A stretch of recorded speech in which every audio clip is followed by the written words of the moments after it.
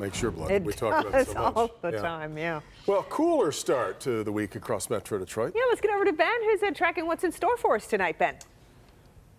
Hi, Kim and Devin. Yeah, drier start too, both from the rain and from the humidity. So all in all, just a great way to start out a Monday. And with the days ticking till school starts, I'm sure a lot of kids enjoy being outside. And numbers like this, 75 are current temperature in Detroit.